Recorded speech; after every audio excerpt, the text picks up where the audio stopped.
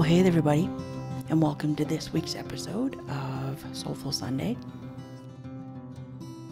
As always, I hope you all are doing well and staying safe during this crazy time.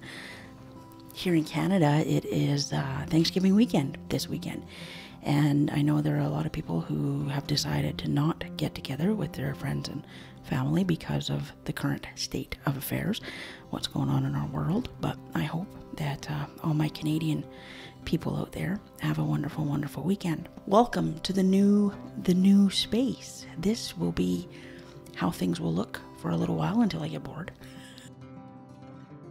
Negative people and how you need to get them out of your life. A new topic that we're going to focus on for a couple of weeks.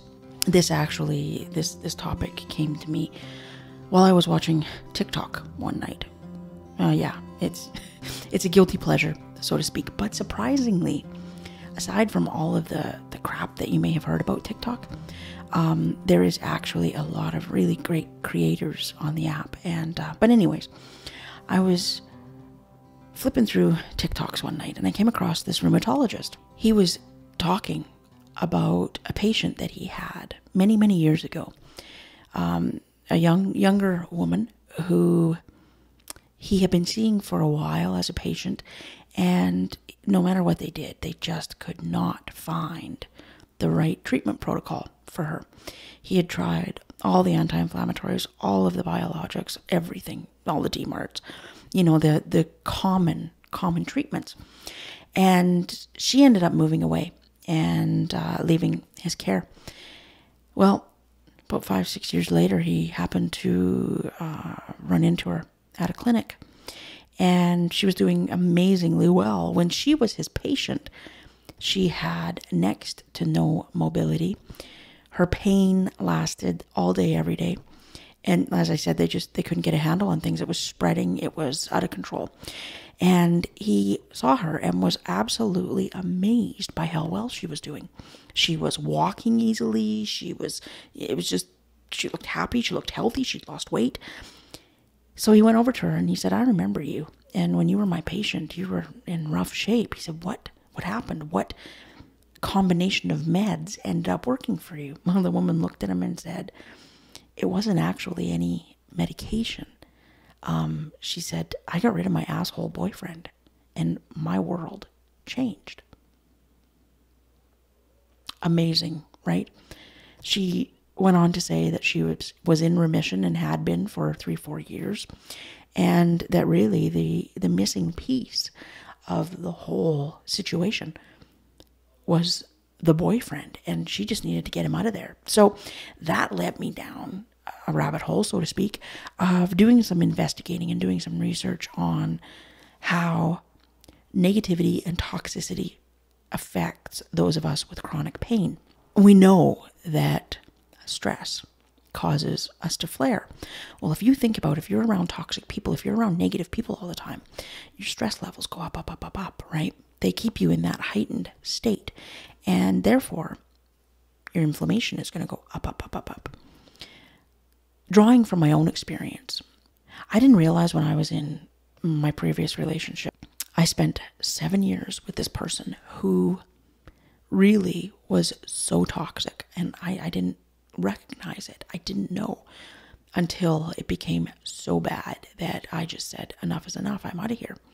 But the thing that started to happen with me physically was that I got worse and worse. I was only on Celebrex. I went off of my methotrexate.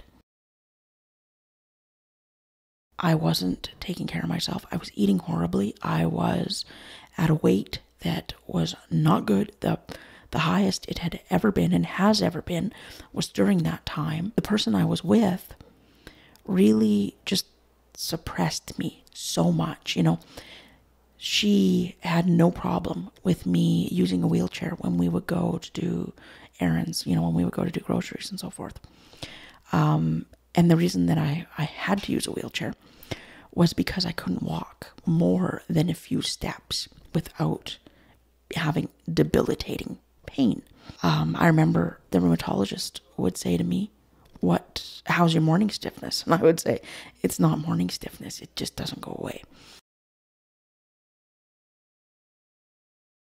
Even my eyes that had been stable for many, many years began to flare again. And I ended up having more damage to my vision, which I will forever have. It's irreversible. When I left that relationship, I began to take better care of myself because I wanted to, but also my stress just went down, down, down, down, down, and therefore my inflammation also began to go down, down, down, down. I am now the happiest I have ever been. I am with someone who loves me, understands me, supports me unconditionally. So what I didn't know at the time was that that person that I had been with for 7 years had been so toxic. I'm going to go through the signs that someone in your life is toxic. Now, you may have multiple people in your life that are toxic and that are holding you back and not allowing you to be the best that you can be. So let's go through the list and let's take a look at the signs that someone is toxic. The first type of individual that I'm going to talk about is someone that I call the spreader. So this individual is the one who loves to spread negativity. They feel best when you come down to their level, when you will engage with them about negative things, whether it be engage with them in anger or just overall negativity. You know, those ones that I'm talking about, the ones who no matter what will always find the negative in something in life. No matter what happens, if it be positive or not, they are going to dwell on the negative aspects of everyday life, and they're going to push it out there and spread it. The critic, the type of person that will criticize everything you do. Absolutely everything.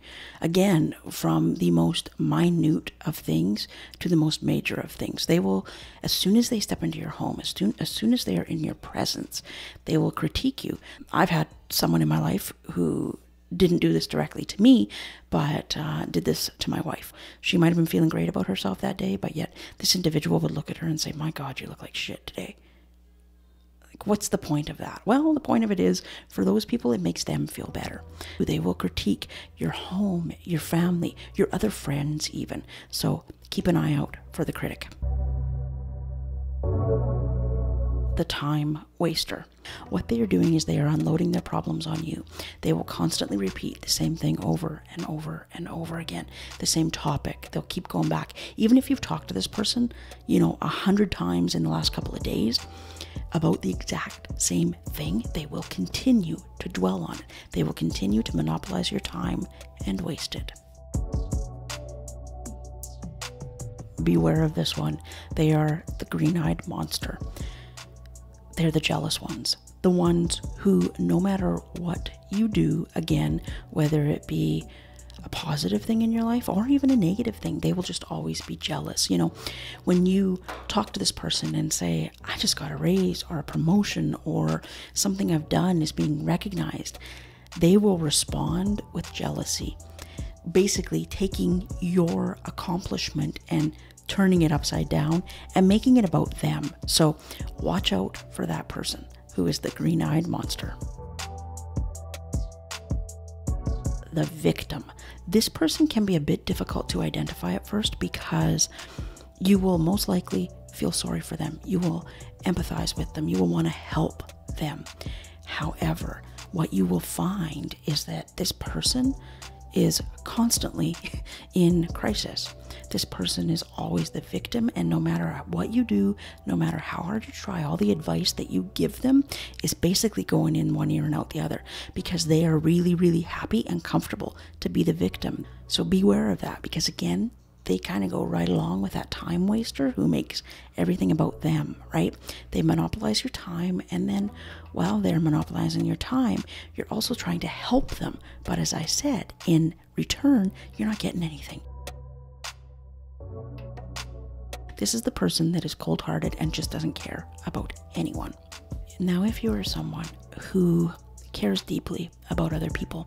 This next type of person is really foreign to us. We don't understand how people can be like this. This person who doesn't care, not going to show any remorse. They're not going to show any empathy for you when you are in crisis or just need a friend or someone to lean on. They're not going to care, and they're not going to have time for you. They're basically going to say something like, listen, I have my own problems. I can't deal with yours right now. That person's energy, you don't need that type of energy in your world. So get rid of them. This person will also be extremely self-centered, tying right back into the not having time, not caring for other people. Everything is about them, no matter what is going on in your world or in the world in general. They will make it about them. They are extremely myopic. They can only see what's right in front of them, and most of the time that's a mirror so that they can look at themselves. Then we have the person who is the chronic disappointer.